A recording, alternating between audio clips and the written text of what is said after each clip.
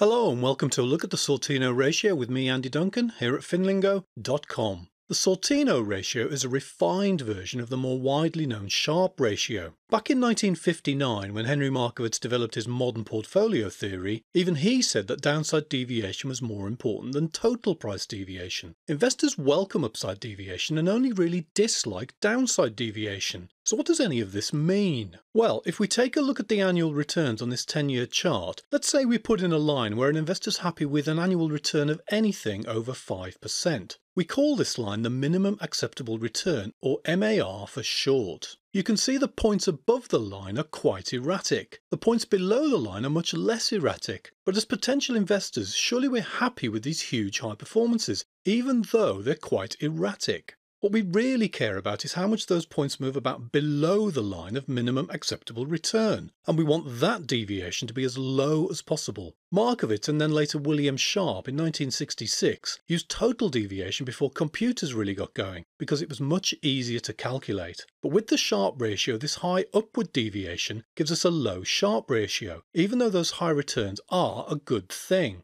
That's where Frank Sortino came in the 1980s. He gave us a much sharper ratio than the Sharpe ratio, and he only used downside deviation. And the lower this figure, the higher and better the ratio becomes. Here's how we did it. Let's move those points across to a cunning spreadsheet. First of all, I put in a minimum acceptable return and set this figure to 5%. Then we put in all the annual returns. Now we work out the differences between all the returns and the MAR. Next up, we square only those differences which are negative. Then we sum those up and divide that sum by 10, which is the total number of returns. When you square root that number, you get to a downside deviation. So now we can work out the Sortino equation. So that's the return of the portfolio, take away the MAR, and then all divided by the downside deviation. In many cases, the risk-free return is assumed as the minimum acceptable return. If it is, then we can simplify the equation to look a lot more like the Sharpe ratio. Back on the spreadsheet, if we use the current annual return of 17% and take away the MAR of 5% and then divide that by the downside deviation of 2.05, we get to a Sortino ratio of 5.86. Let's do a funky question now